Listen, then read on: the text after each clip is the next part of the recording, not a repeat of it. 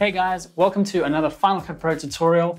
In this video, I'm going to go over the basics of Final Cut Pro X in less than 15 minutes. So if you're new to Final Cut Pro and you want to get the hang of the interface and find out where everything is, how to do basic edits, adding effects, transitions, adding titles, how to export and back up your projects, then stick around because these basics will get you up to speed.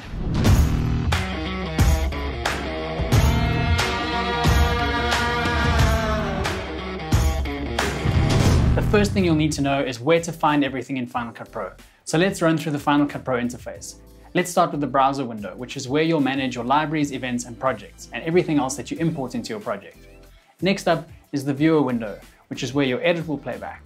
And then we have the timeline, which is where all of the editing is going to take place. This is where you'll drop footage and edit it all together. Moving on to the inspector window, and this panel changes every time you click on a different clip to show different properties that you can change. I go through this as well as everything else in this video in my course, which I'll talk about at the end. It's important to know how Final Cut Pro manages your files, so I'll quickly run through that. In Final Cut Pro, you have libraries, events, and projects. You can think of a library as your entire project, an event as sort of a subfolder, and projects are essentially your timelines. It's also important to know that Final Cut Pro manages your imported files, whether that's video, images, sound effects, or music, in two ways. Let me show you what I mean. Click on Final Cut Pro, select Preferences, select the Import tab, and take a look at the first option. By default, Final Cut Pro will copy any files that you import into your library file.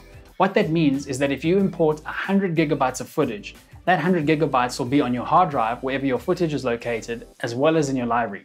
This wastes hard drive space, and it also makes it more difficult to back up your projects when your edit's done. So I would recommend that you change this setting to leave files in place.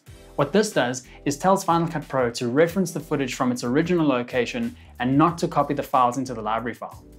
There are three types of files that Final Cut Pro generates, and they are optimized media, proxy media, and render files.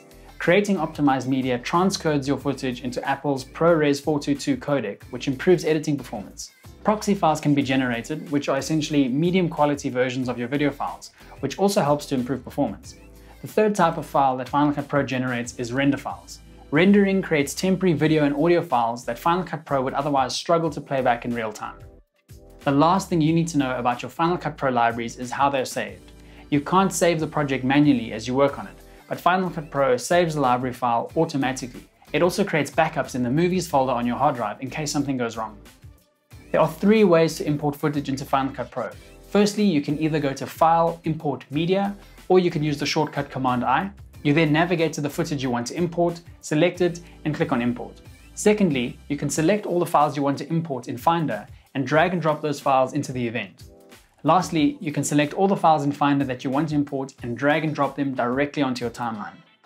Now that you have your footage in Final Cut Pro, let's talk about how to edit the clips in the timeline using the different tools. You can access the various tools by clicking on this drop-down arrow over here. Let's run through the tools and what they do, starting with the three that I think are the most important. The Select tool is used to move clips around the timeline and to select clips, allowing you to change the properties of a clip or its effects. To switch to the Select tool, you can use the shortcut key A. If you hover over the beginning or the end of a clip, the tool temporarily changes to the Trim tool, which allows you to adjust the beginning or the ending of a clip. The Trim tool can be activated using the drop-down list or with the shortcut key T. With the Trim tool activated, you can move your cursor in between two clips to adjust the edit point between the clips like this. You can also keep the duration of the clip the same, but change the start and end point of the clip using the Trim tool like this. Next up is the Blade tool, which is used to make cuts in your clips, and it can be activated by selecting it in the drop-down list or by using the shortcut key B. With the Blade tool activated, you can go through your timeline making multiple cut points like this.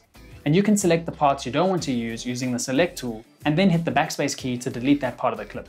Those are the three I use the most, but let's quickly go over some of the others as well. The Position tool can be activated using the shortcut key P, and it's useful when you want to move clips around your primary storyline.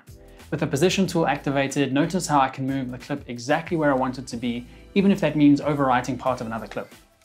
The Range Selector tool can be activated using the shortcut key R, and I find it useful in two ways. The first is that you can determine how long a specific section of your edit is, by selecting a range and then looking over here to see exactly how many minutes, seconds, and frames your selection is. The second is to select a range and then change the volume of the audio. You simply select the range of the audio where you want to change the volume and then pull it up or down like this.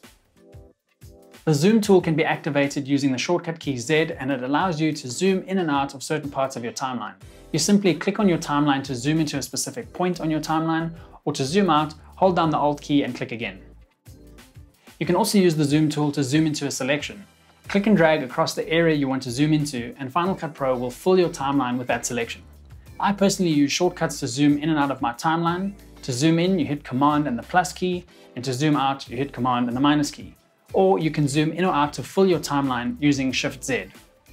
The hand tool is one that I almost never use, but you can activate it using the shortcut key H, and it allows you to click and drag to move around your timeline like this. As you can see, I love using shortcuts. I find that it speeds up my workflow, and it's something that I recommend you learn to do as well.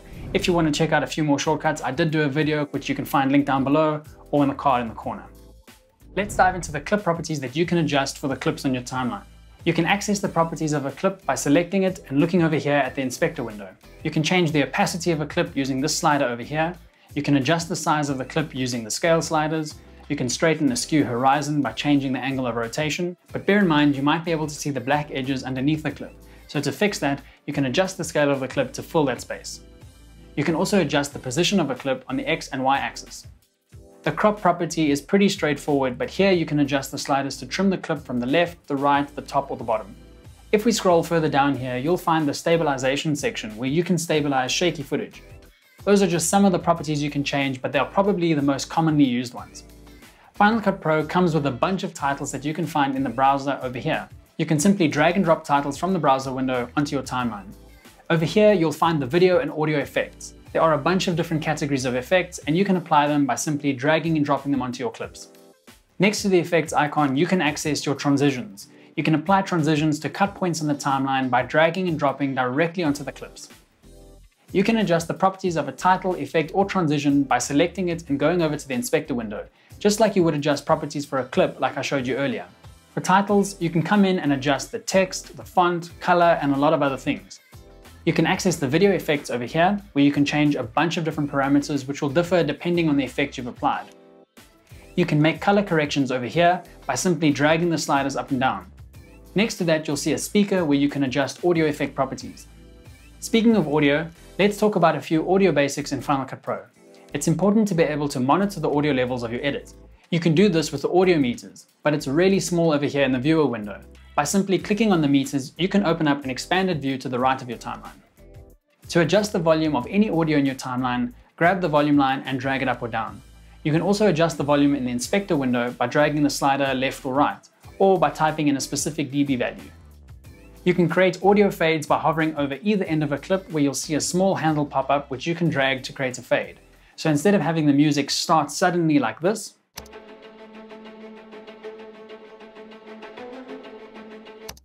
it will gradually increase in volume like this.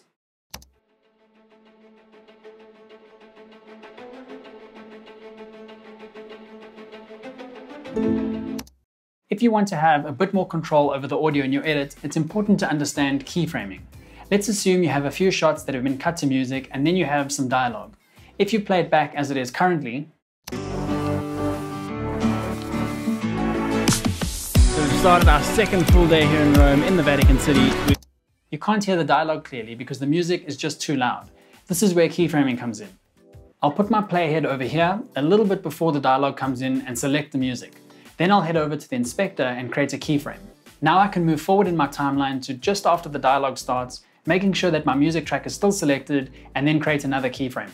I can simply click on the keyframe icon or just drag the volume slider to where I want it to be, and another keyframe will be created automatically. Let's play that back to show you what the keyframes are doing to the music track. So we've started our second full day here in Rome in the Vatican City. By now, you've learned how to put an edit together, add transitions, titles, effects, and mix your audio. And now it's time to export your final video.